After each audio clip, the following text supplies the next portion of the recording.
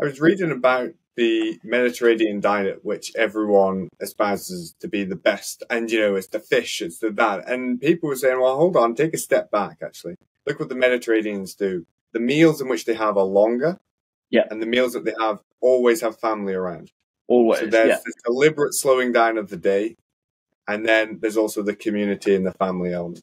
Yeah, absolutely. And I think that's something that I've definitely noticed is family being a core part of the day-to-day life, slow living, and hospitality and conviviality. I mean, the friends that I've made here in Turin, their families always invite me for meals. And it's never a case of, come on over and we'll just make a bit of spaghetti, whatever. It's an elaborate affair, not fancy in terms of it's not some sort of fine dining experience, but it's long, it's slow, it's loud, and the food is it's very loud. The food is sort of the side show to the rest of it. It's not so much about what you're eating, but how you're doing so. And I think that's something that, again, we can forget to do. It's really easy to just sort of whack the TV on, make a meal very quickly in the microwave and sit down on the sofa and eat. But that's inconceivable over here. I mean, forget all the sort of things about Italians getting upset about pineapple on pizza and all the rest. They do get upset by that, but the main important, very much so. The main important thing is definitely being there together and just taking it slowly. A lot of people may have heard of it, but the lovely saying, il dolce far niente, the Italian way of living is just sort of, and again, it's a stereotype, but stereotypes come from truth. And I've just noticed that even if it's not the same for everyone in Italy, from my point of view, I have just felt very calm this year because of the pace of life. And I can say that for the other, I suppose you'd call them expats who are over here, who have been living in Italy for some time. When you speak to them, they just feel calm. You might feel the same way in France. I know France and Italy have differences, but they also have similarities. And one of them is maybe that not everything has to go at 1,000,000 miles an hour. So in Britain, if we compare Britain and Italy of what you're saying there, then a family aspect's not as central to people's lives. So two people will have children, the children will grow up, they'll go to university, and then they'll go off to separate cities and they'll see them twice a year. Family relationships, I find in the Western world, can be quite difficult. There's always the straining or people are at their throats at different times. What then do the Italians do which is different that smooths over the inevitable cracks that come up in family? I think that's a really good question. And first of all, I'll say that there are pros and cons to both approaches. But one of the things that I think is interesting is this year whilst teaching, I was teaching 14 to 19-year-olds. A lot of them would want to know about English life. And we would talk about university quite a lot. And they were, by and large, quite shocked that almost everybody in the UK moves away from home to go to university.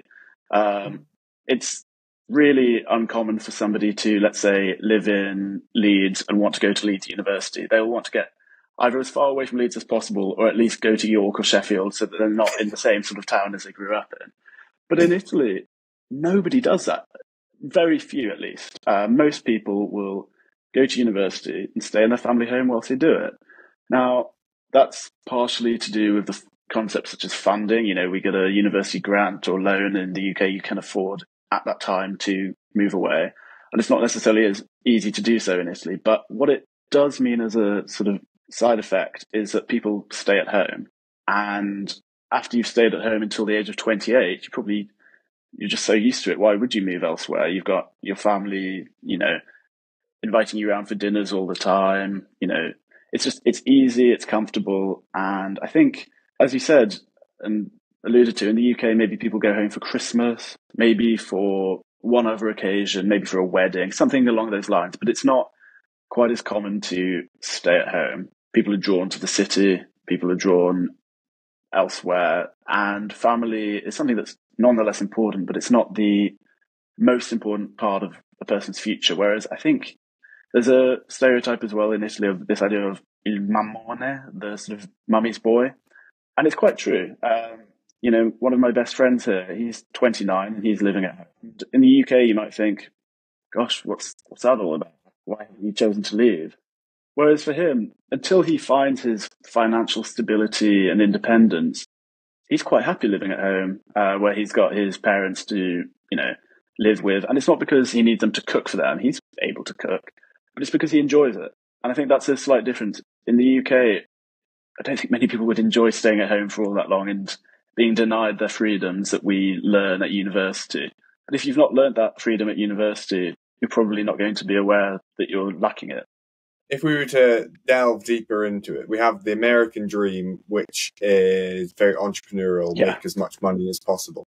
And the British dream is probably a bit less, maybe go to a good university, get a graduate job, make 30 grand and, try and get into the three figures maybe by the time you're 45. So then what would be the Italian dream? That's a really good question, because from the sort of get-go, I don't think there's necessarily the same possibility to do the graduate schemes, 30k a year, follow on, try and get your big salaries in your 40s.